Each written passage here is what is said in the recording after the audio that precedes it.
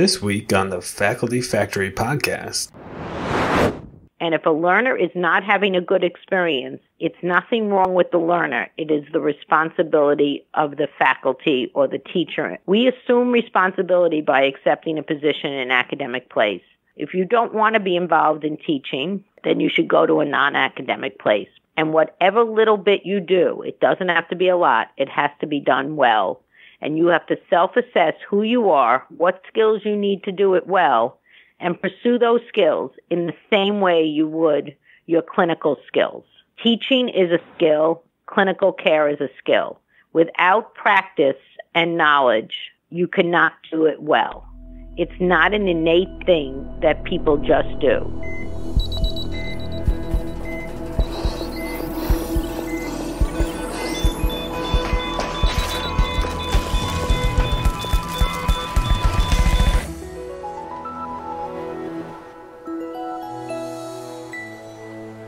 Welcome back to the Faculty Factory podcast, friends. On today's episode, we have Dr. Alice Fornari, the Associate Dean for Educational Skills Development, Professor of Science, Education, Occupational Medicine, Epidemiology and Prevention, and Family Medicine, and Vice President for Faculty Development at the Donald and Barbara Zucker School of Medicine at Hofstra Northwell. You have all these hats and titles. So I'm curious, and a lot of us are always curious, how we manage to get through careers and find ourselves in some interesting places. So what is your journey into faculty affairs and faculty development? Well, I've had a really interesting journey because this is a second career for me. It seems like I've been in this career, but it is a second career. So for 20 years, I taught college, and I went to school as a student, graduate and undergraduate, in nutrition. And that was my love. And I taught nutrition for 20 years at the college level. Along the way, I developed a passion for education and curriculum and learning and all the things that we do as faculty developers and work on. And I decided to get a doctorate in New York at Teachers College, one of the meccas of education. Luckily, it was right in my backyard. And I was able to pursue the understanding of university education and administration with the goal of becoming dean at a college, honestly. Along the way, I met a physician who we just bonded. And she told me I need to be in medical education. I didn't even know what medical education was. She was at Einstein Medical School, and she actually pulled me along into this world of medical education, and I trusted her. So trust was a big feature of this. And I said, okay, you think this is good for me? I'll try it. And this happened over a period of time, and then eventually she created a full-time position for me, and I was there 6 years, working at Einstein Medical School at Montefiore Medical Center. Along the way, I met people starting this new medical school on Long Island, actually in my backyard of my home, basically. And they recruited me to come here and help start a new medical school.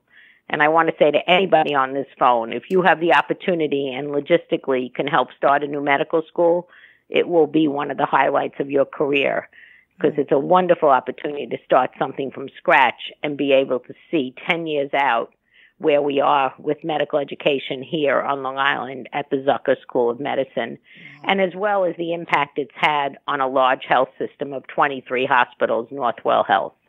Okay, so you said at least 3 or 4 things that I took notes of that are just fascinating to me. And the first is you said you wanted to be a dean of a college. Now, I gotta say, you're probably one of the first persons that I've ever talked to who said you had aspired to be a dean. Because most people I talk to say, I never in the world thought I'd ever be a dean, or I had no idea I'd land here being a chair of this or a dean, associate dean of that. How did you arrive to that goal of wanting to be a dean of a college? So I've always been very academic, and I wanted to be an academic dean, to clarify that. And people always used to say to me, it's so funny, Kim, that you bring this up, because people used to say to me when I was in college life for 20 years, so you want to be a college president, right? And I'd say, no, never. Because a college president is a fundraiser. Right. I do not like fundraising. I don't like asking people for money. Someone said once, how would you ask somebody for money? I said, I could never do that. I could give somebody money, I could lend money, but I can't ask for money. So for me, a dean was a very academic person and had an academic leadership role. And that's where I wanted to go. And I didn't know about medical education.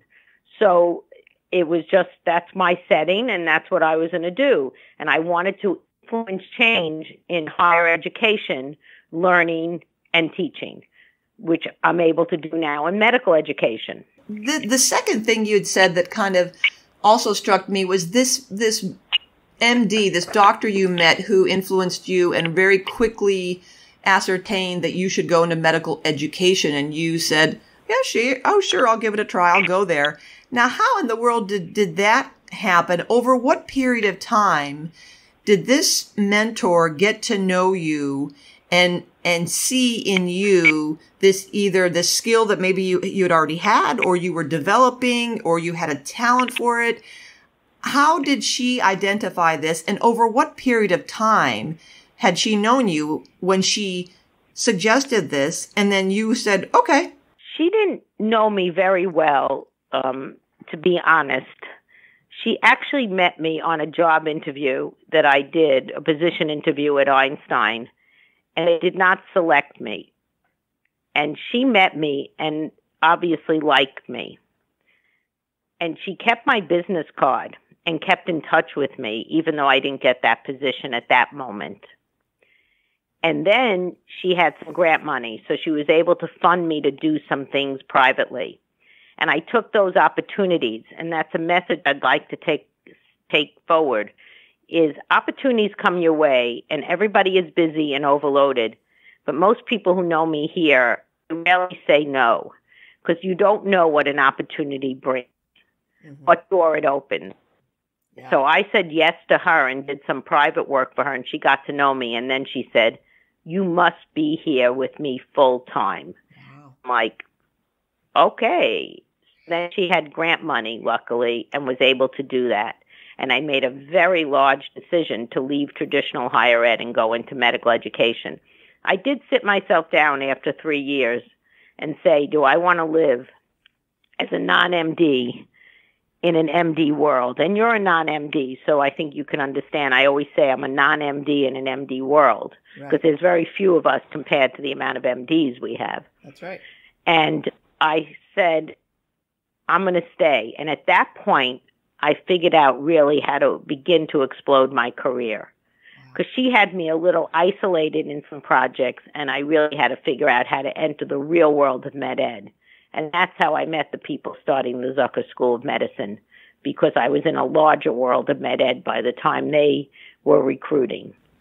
That's another great example. I love that personal story of how being rejected for one thing is setting you up, sometimes unbeknownst to ourselves, for something bigger and better. So who knew that these opportunities where we feel rejected or denied, or we lose the fill in the blank, the job, the grant, the paper, the position, the whatever, and recognizing and being aware of the fact that people are watching us, and watching how we handle ourselves during those moments of, challenge and being rejected, and how we handle that, and how we, again, yours is a good example, taking an opportunity instead of pouting or allowing yourself to carry a grudge or get really down on yourself. You really, took a deep breath and moved forward with this new opportunity, and look at where it landed you. I mean, who knew? I love that story. So what's interesting, I still remember the email she sent me was, I met you on an interview, and I don't know if you remember me, but I want to talk to you again. And I'm like thinking, you didn't give me the job. Like, why do you want to talk to me?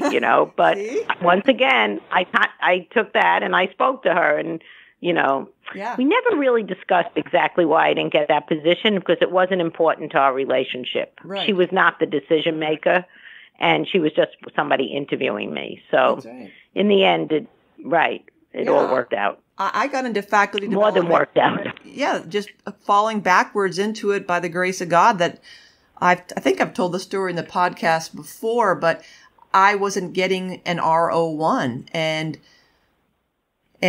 those of us who didn't have full salary coverage by NIH grants or any grants were going to have our salaries cut in half. And so just circuitously, I ended up and fortuitously also got this opportunity to start and run a new mentoring program at Rush University Medical Center with Dr. Ali Keshavarzian, a gastroenterologist who's a lovely man. And it was just going to cover my salary temporarily. I mean, here I was a gerontologist doing my research, sitting in my office all day by myself, analyzing data, writing papers, writing grant applications like a crazy person, and nothing was happening for me along the grant line.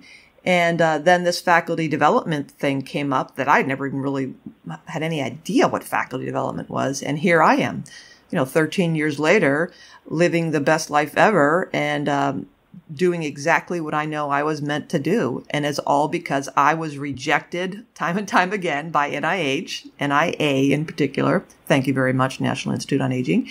And somebody saw in me an opportunity to run this program, and boom, here I am. You have obviously this deep background in education and a passion for faculty development that's over your career, that's really blossomed and moved you into this space of building and creating brand new programming at a brand new medical college. What kinds of, I'm sure there's so much you could share with us today, but what would you like to impart to us and talk with us about today? So my approach to faculty development that I've learned through my experience, because, obviously it had to be learned, it was very different than traditional higher ed, is that I'm working with clinicians. And I just want to say something about Northwell. I work with physicians, but I also work with nurses and PAs and, many different professions. Interprofessional education is very powerful today. Everybody who's seen patients is very, very busy and have a stress that an educator alone does not have because they're responsible for people's lives. There's never going to be a medical emergency in faculty development, but there is a medical emergency with patients. So, I always I go with that reality check with every I do, okay? So it allows me to have increased flexibility and patience within the faculty development world that I work in. That's right. And I think that's very important, and I think people recognize that I respect those additional roles that everybody has. Now, at the same time, though, I do feel I'm in a very academic place, be it the medical school or the health system, that people who have learners in front of them are taking a responsibility to be serious about the teaching and learning that happens with those learners. And if a learner is not having a good experience, it's nothing wrong with the learner. It is the responsibility of the faculty or the teacher that it is. We assume responsibility by accepting a position in an academic place. If you don't want to be involved in teaching, then you should go to a non-academic place. But if you've signed on in my milieu of where I live, there will be a responsibility towards education. And whatever little bit you do, it doesn't have to be a lot, it has to be done well. And you have to self-assess who you are, what skills you need to do it well, and pursue those skills in the same way you would your clinical skills. Teaching is a skill, clinical care is a skill. Without practice and knowledge, you cannot do it well. It's not an innate thing that people just do. And I'm asking people mainly to self-assess who they are, their roles, what skills they need, pursue those skills, and I offer opportunities in many ways. That's something I've learned. The type of faculty development I have to order has to be diverse in delivery styles, diverse in content, and very relevant to who's in front of me. So what I do with surgeons is very different than what I do with primary care doctors. Can you give us an example off the cuff here? If you're going to be working with those two disparate groups, what might that content or delivery look like? So, for example, if I'm working with primary care doctors who do a lot of ambulatory care, right? I mean, they don't do as much inpatient care. Then I really target my faculty development to skills they can use in the very, very busy ambulatory care settings where, what are they seeing, 20 patients in an afternoon or something. So I really target that, and I'm respectful of how much they can accomplish with their learners and how to capsulize the learning moments.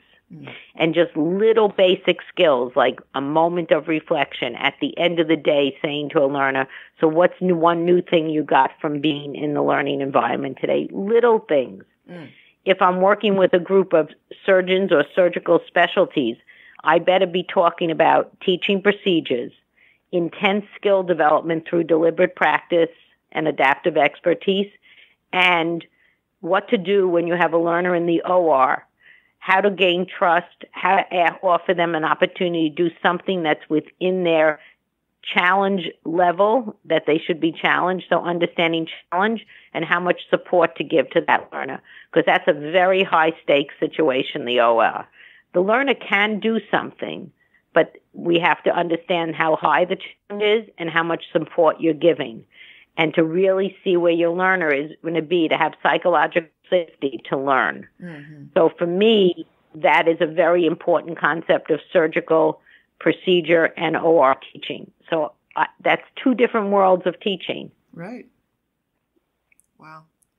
And how have you observed changes over time? Have you seen any trends that you are interested in or curious about, or how has your philosophy in medical education evolved over the years? Well, I love being in front of learners. I thrive. I have a passion for teaching. As I said, I taught college for 20 years. That was many hours of teaching over semesters and summers. So I love having learners in front of me, in the room with me, number one. But I am learning to adapt to a world of technology and trying to put some of the things I love online. Yeah. And it's a reality that we need to use technology today. People just can't come all the time, especially with geographic dispersion. And people need access from where they are. And I can't be where everybody is. So I am moving to some online education through different systems, be it email, be it webinars, be it, all the stuff we do, courses online. And I am trying to put my material, but everything synchronous. I've not moved into the asynchronous world. So I am doing my online education synchronously. Yeah. And maybe one day I'll go asynchronous. Right now I'm baby stepping into synchronous faculty development using technology. Yeah, I just yesterday got an email from one of our part-time faculty. At Hopkins, we have about 3,000 full-time faculty and about 2,000 part-time faculty members. And very similar to us here. Very similar numbers to what we have. Exactly. So we all have these same challenges where a big email blast went out to all faculty at Hopkins, and it listed just an email bullet point list of the upcoming faculty development opportunities coming up, including things like the new faculty orientation, promotion sessions, time management sessions, workshops on building your clinical practice, et cetera, et cetera, et cetera. About 12 or 14 things. And a part-time faculty member emailed me and said, are we ever going to get these online for us who are part-time faculty in the clinic all day to participate in this? And so part of my, my initial instinct was like, oh no, this message is still not out there, because about half of that content, or maybe 3/4, has already been archived and recorded and that are on our website for viewing at any point in time. I mean, we do these things every year. So things like promotion sessions, we record those sessions and update those links every year. Some of the other things we only record every couple years.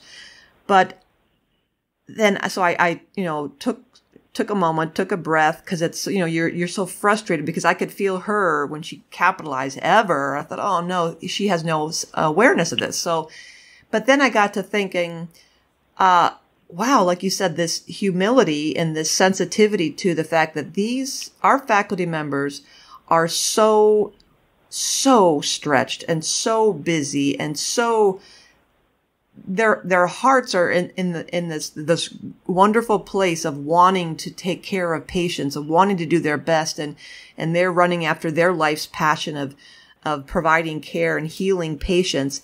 And they get this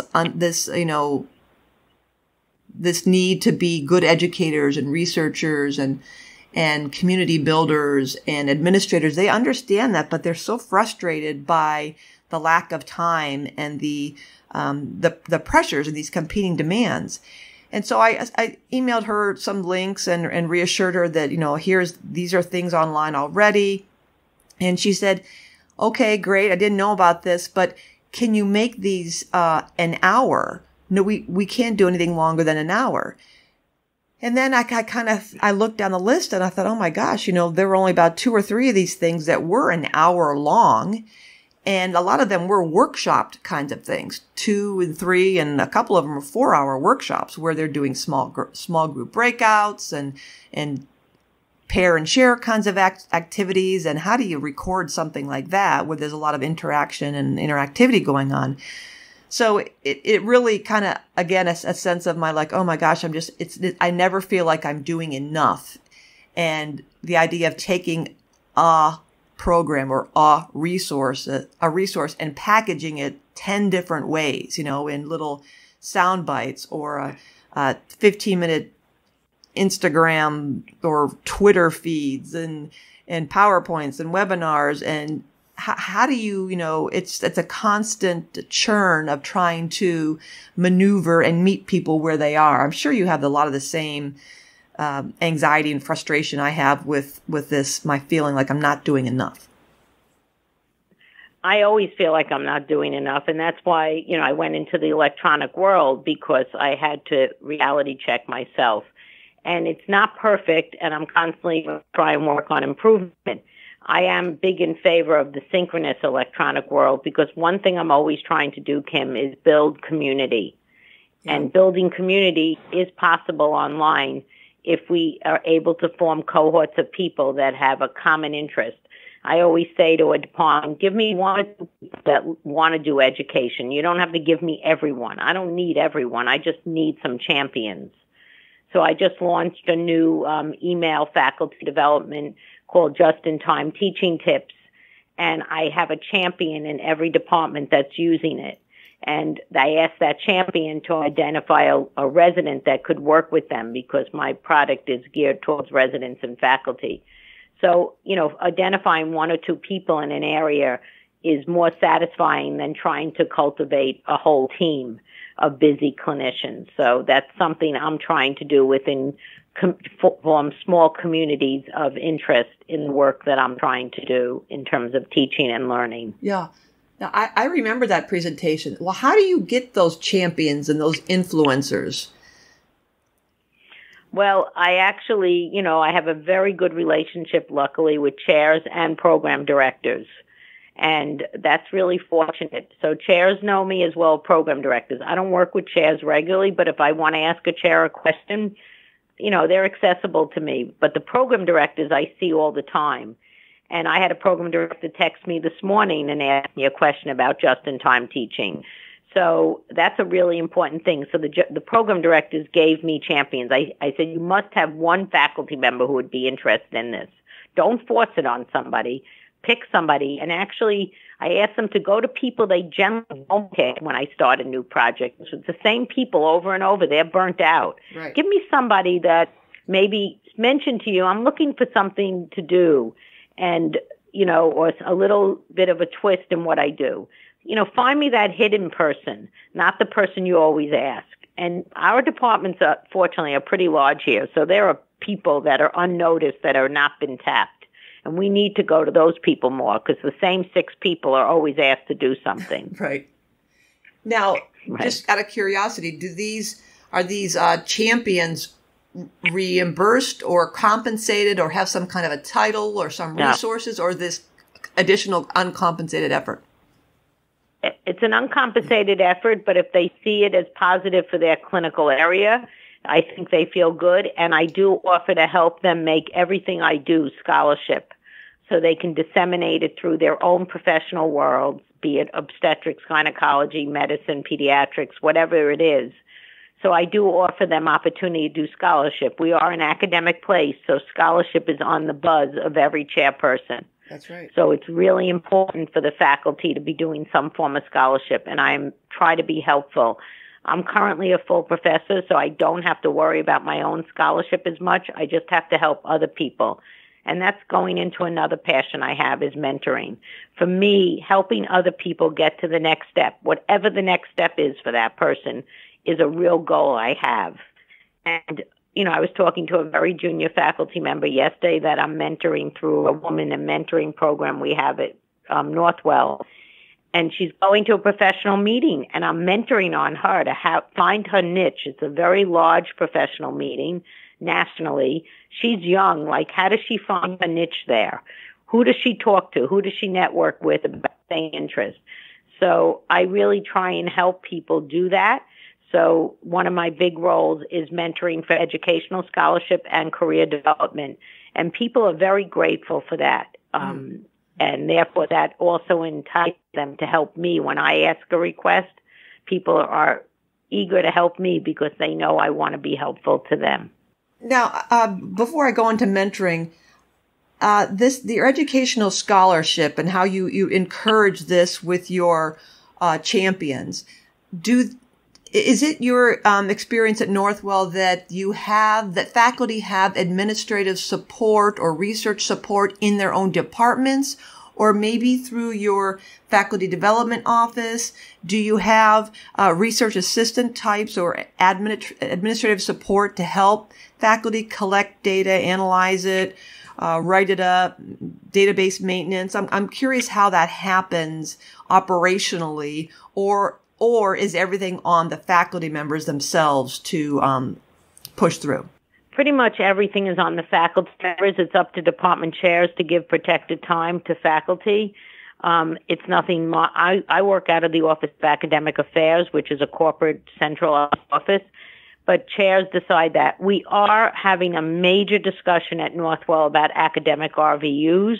It's a new area for us here, of the generating units for academic work. That's a brand new discussion here. It's actually, we're bringing an outsider in to have a presentation on this for our academic medical educators. And we don't currently have a system of academic RVUs, but there is discussion. Wow. But all faculty are expected to do educational, some type of research. Some do clinical, some could do education. So every department chair expects scholarship. What level of scholarship depends somewhat on the breakdown between clinical time, administrative time, and research time. Every faculty member negotiates that individually. There's no set formula. Got it. Now, do you also, through the Office of Academic Affairs or in your mentoring role and your background in education, do you also help the faculty members learn about research and education methods, or are your faculty coming to you pretty well trained in how to write a paper? No, they're very novice, many of them, and I do run an annual course on educational research, so I'm sure you're familiar, with the MERC course, the Medical Education Research Certificate that AAMC offers. I graduated that program, and I have my own course here. It's face-to-face, and it's actually going to be offered for the first time in January synchronously online. So we'll all be online together. They'll have a choice of classroom or synchronous. I've had a big request for this over the years, so I'm going there finally. Wow. And I must say that course starts with how to ask a research question and ends with how to write a publication.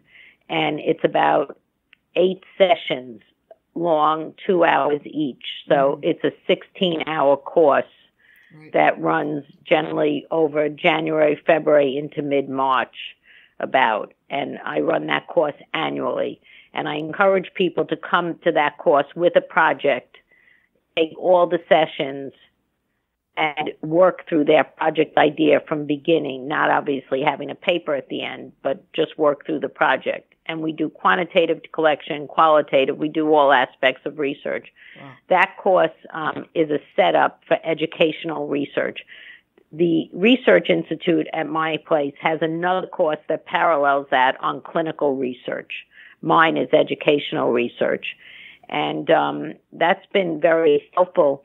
To get a certificate from that course, meaning an internal certificate from Northwell, requires that they take 80% of the sessions that I offer. And do the faculty members get release time to participate in your course? I run my courses generally from 7 to 9 a.m., so it's actually a little bit before the workday starts that they can do this. I found where my culture here, the best time for me to offer anything is 7 to 9 a.m.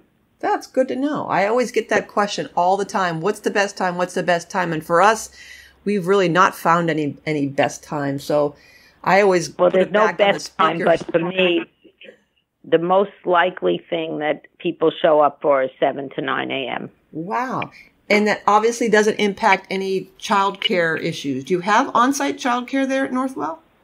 No, but it does impact people who have child care issues, but the end of the day also impacts people with child care issues. So it seems that coverage is a little easier in the morning. The people that it really impacts are hospitalists and surgeons. Mm-hmm. So surgeons who operate early, and then I have a problem with that hour with hospitalists who are doing rounds. So hospitalists do better later in the day. Interesting. Now it kind of begs the question, do you also offer, or have you ever tried things after the work day, or is that too much infringing on I have, but, like 4:30 to 6 or 4 to 6 at the end of the day on occasion. But what I find is schedule coming and the day gets so crazy they don't show up. Yeah. So I have more non-shows at the end of the day. Yeah. Honestly. I've often thought about, I get so many requests to do retreats, internally at our own institution and external requests to do retreats. And they often end up being where people want to do them the facilitators want to do them on Saturday mornings or weekends. And, the push-pull of that is, especially with clinicians, they don't have time during the week to leave the patients to do a retreat. But then you have this whole burnout and joy in medicine thing, pushback saying, wait a minute, you want us to have more joy and less burnout, but you're scheduling a weekend away from our family to do a retreat. So I've often wondered, maybe once, twice a year to do a boot camp kind of a faculty development thing where it is on like a Saturday morning from, 7 to 11. I've thought the same thing, Kim. I've actually thought about the same thing here. I thought about this educational research skills development course I offer. That's the name of it. And I thought about doing that on a Saturday morning as a boot camp, all the sessions together, even though the learning would be so condensed. I don't think it's educationally sound, but as a way to do it. Yeah. But I'm trying the synchronous online system first. Yeah. That might be a next step, but I'm going to the synchronous online because I do feel Saturday morning is a very, very big intrusion. Also, I'll get pushback if it's an Orthodox community in Judaism that it's on the Sabbath, so people won't like that. There's always something. Right. So I do run an online medical education journal club monthly, and everybody can be anywhere they are. And I offer that monthly, and I do one article a month, and I do that from 12 to 1. And I pick that period because there is sometimes a break in the clinic at that time, and people in clinic can show up, and also morning rounds are usually over by then. And I've had very good attendance from 12 to 1 for Medical Education Journal Club on a monthly basis. When I initially started, I also ran it from 5 to 6, And I had very few people sign up, or if they signed up, they were in the car driving home, and they couldn't really participate in the journal club because I try to make that interactive with discussion. Yeah. That's great stuff. Now I want to switch back to your mentoring, because I know you love mentoring, and that's also near and dear to your heart. What did you do to learn mentoring? Did you yourself participate in any kind of coursework or self-learning?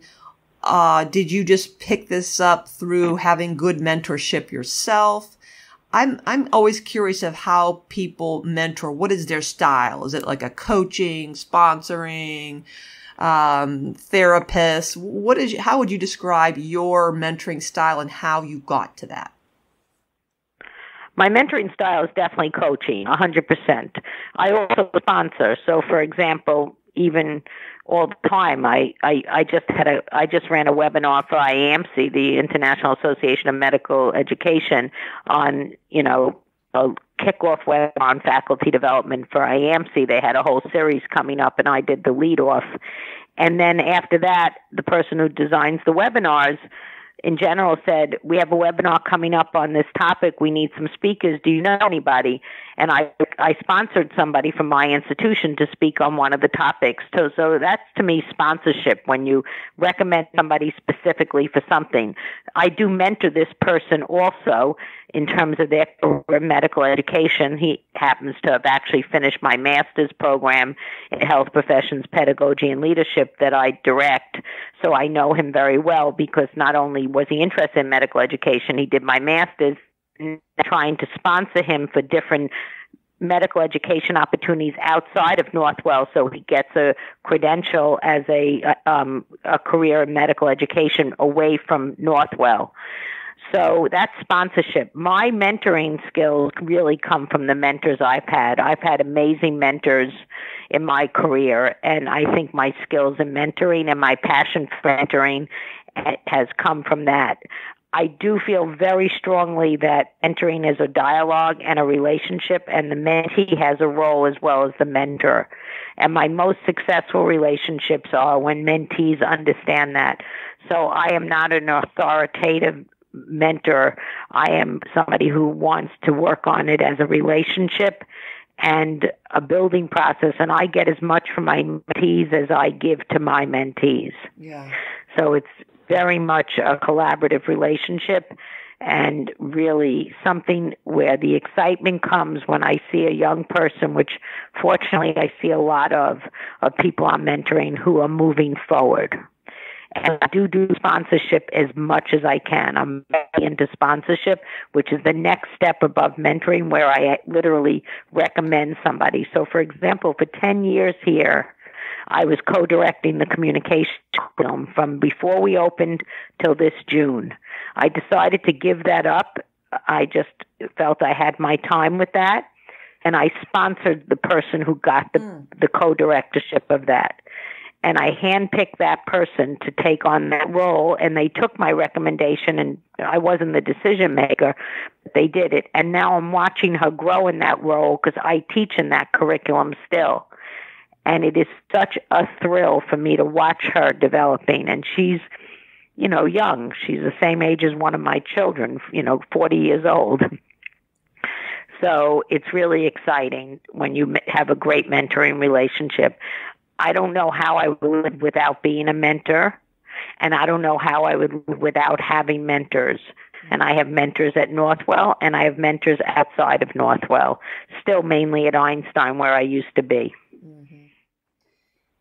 Yeah, I love that story. And a couple of things I love about what you said is the first thing was how you had come to a point where you decided that you no longer wanted to lead that initiative and decided that your time was done. And so I'm always curious of how long sometimes people hang on to things and when they decide the time is right. And I'm sure we've all seen some people who hang on to things a little bit longer than you maybe wish they would have hung on. But I like how you described and saying it was time for someone else, and that you had obviously then identified one of your mentees and really enjoyed watching her blossom into that role.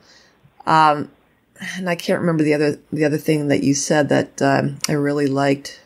It'll probably come to me in a second here. No, I can't think of what it was. It'll roll back around in my head, but I have to say a message is everybody needs a mentor, whatever stage of career you're at. And if you have the ability to mentor others, it's a wonderful resilience builder. I feel mentoring is a resilience builder. That was it, Alice. Yeah, thank you. You totally triggered me. This when you talked about mentoring, how you still have mentors. We beat our faculty about the head with you must have a mentor, and not just one, but many, and peer mentors counts, and people who are content mentors and career mentors. And so we talk about this all the time, and still we find people who, when we begin any kind of programming or go to a meeting, or we'll ask for a show of hands, and there still are people who don't have mentors. And so, for various reasons, who knows what, but I still suspect that there are people out there who think that having a mentor is a sign of weakness, or perhaps there's some kind of stigma like you need someone to help you. So I agree with you that we have to change some people who, for whatever reason, feel that is almost like having a counselor or a therapist, that, that if we all talk about, as you obviously are doing now, our own mentoring experiences, being mentored, that changes that culture of, no, this is just an expectation. We, all wise leaders and all people throughout their careers, especially leaders, should acknowledge or will acknowledge that they are where they are by good mentors. And almost everyone, without exception on this podcast, has also spoken to experiences of they didn't, scrap and fight to get to these positions by themselves. It was mentors who guided them and sponsored them and coached them and encouraged them. So that was the second thing. I love that you again are making sure you're having that call of the importance of mentoring and reminding all of us that we have to remind our faculty members that this is also an expectation in higher education and academic medicine. It's very important that we all have mentors surrounding us at all different levels. Absolutely. Absolutely. No question.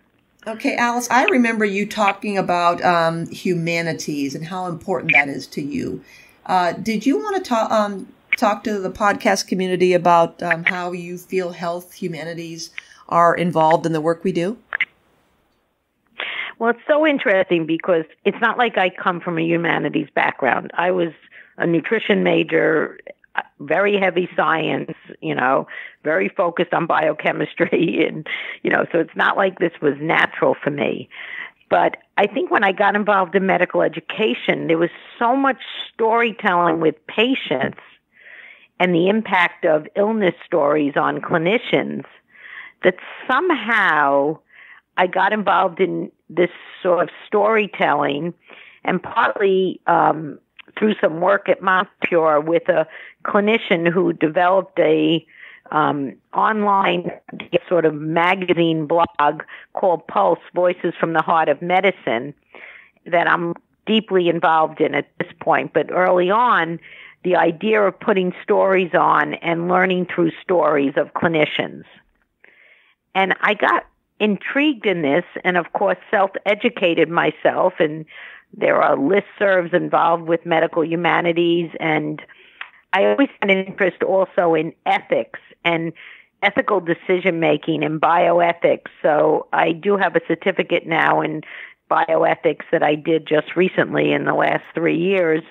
But that always was also cases and stories and impacted decision-making. So then I got involved in the whole world of looking at health humanities, which is actually transferring to that term now from medical humanities to be more inclusive. because of our interprofessional focus, medical and prize physicians, that I got into the whole world of art education through, using art to educate about observation skills and improve observation skills, and then using poems that physicians have written or non-physicians have written or clinicians have written.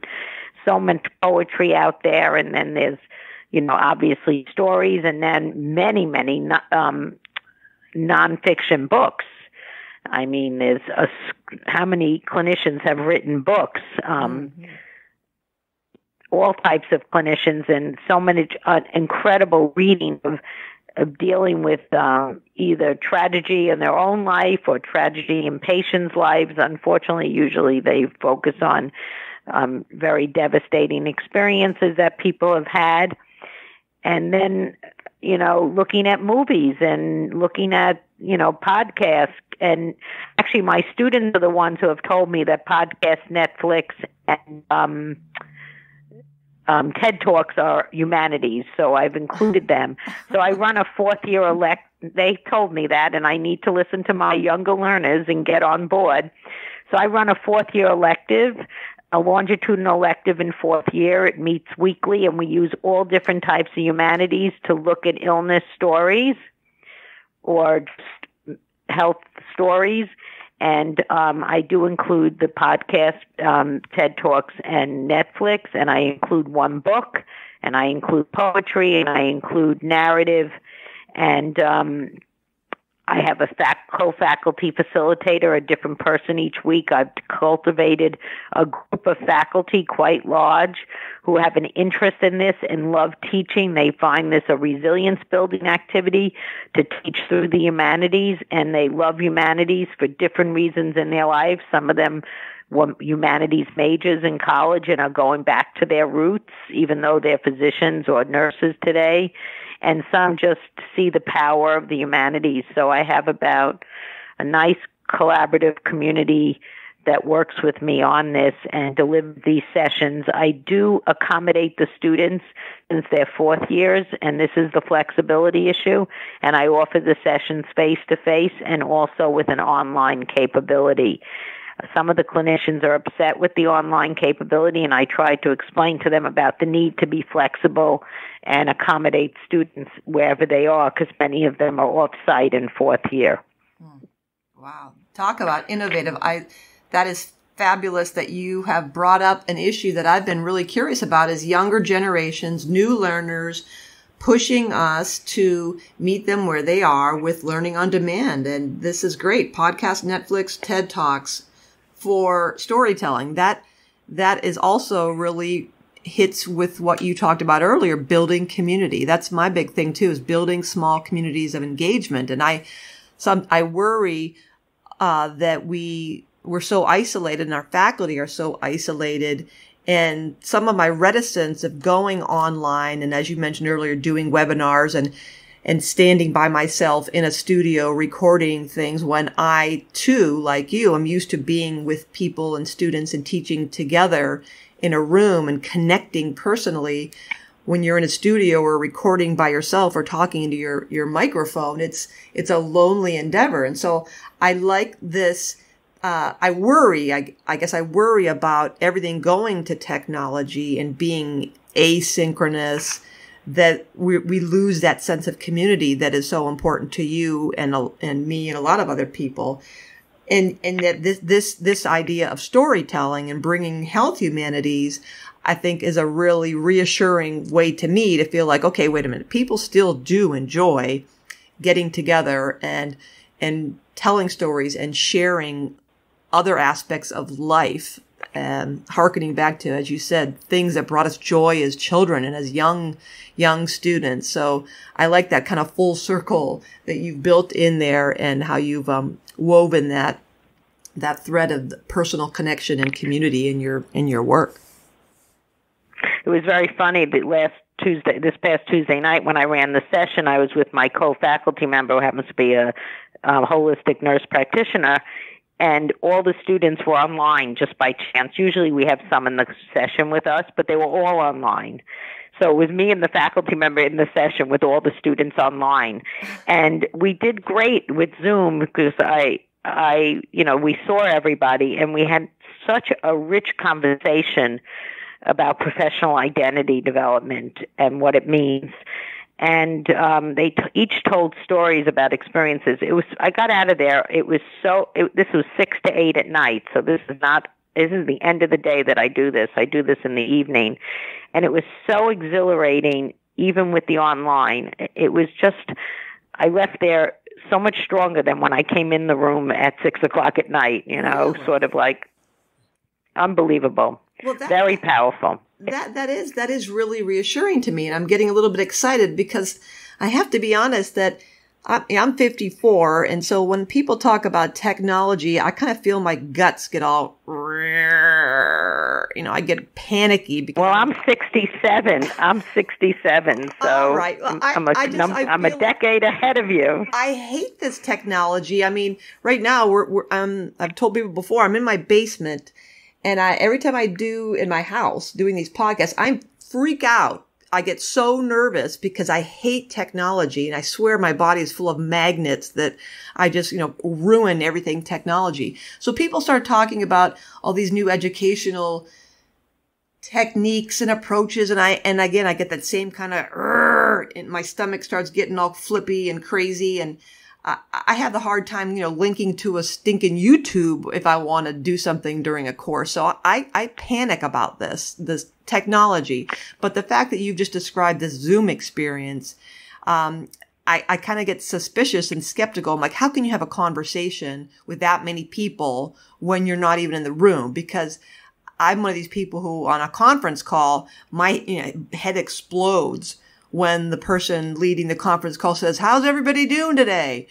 And I'm thinking, are you kidding me? There are like 40 of us on the phone and you just put a question out like that. And then, a third of the people will start talking and it makes me nuts. So I don't know what it is about me or my personality type, but I get panicky. So the way you just described this as being exhilarating and knowing and trusting that you've come from this educational background in a traditional university does give me hope that maybe it's encouraging me to think, well, maybe if Alice is doing this and it's working for her and feeling good, that maybe I could do it.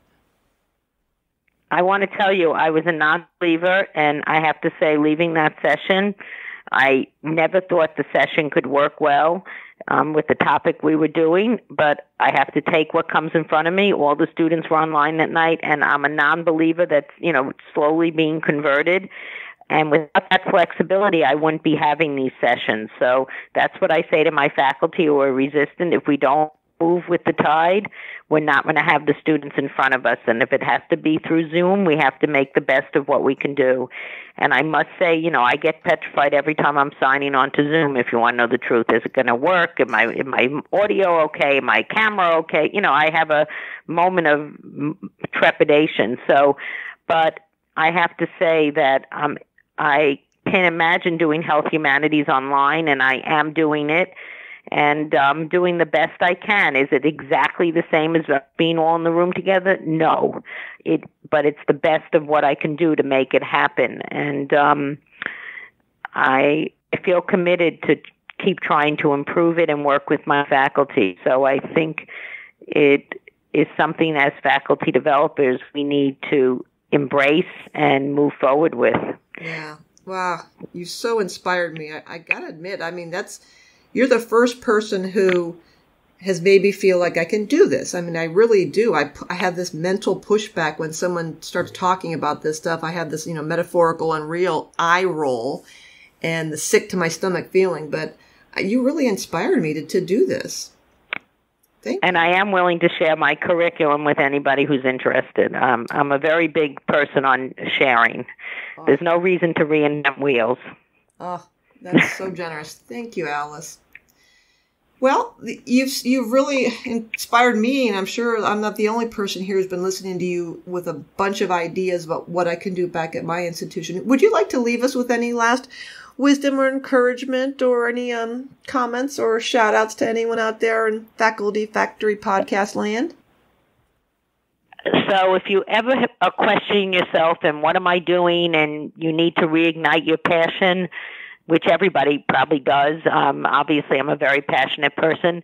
I turn on a YouTube of Parker Palmer. He's one of my idols in education, and listening to Parker Palmer about what is education. He's not a medical educator, but he is respected in the medical education world. There's a graduate medical education award after him. I turn on Parker Palmer and listen to him. So I suggest that you self-assess yourself and keep your passion going. And that passion, with humility, not with arrogance, but with humility and respect, will get you very far in your career as a faculty developer. That is beautiful. Very well said. Thank you so much, Alice. This has been really a great conversation. Friends, you've been listening to Dr. Alice Fornari at the Donald and Barbara Zucker School of Medicine at Hofstra Northwell. Thanks for tuning in to Faculty Factory Podcast. The mission of the Faculty Factory is to build and support a community of leaders in faculty development who share tools, resources, wisdom, and encouragement in service to our faculty members, schools, and institutions. We encourage you to go to facultyfactory.org to find out more. Get in touch with me, ask me any questions. Maybe you want to be interviewed on the podcast. Thanks for tuning in to Faculty Factory Podcast. We'll see you next time. The Faculty Factory podcast and website is sponsored by the Johns Hopkins University School of Medicine Office of Faculty. For more information, visit facultyfactory.org.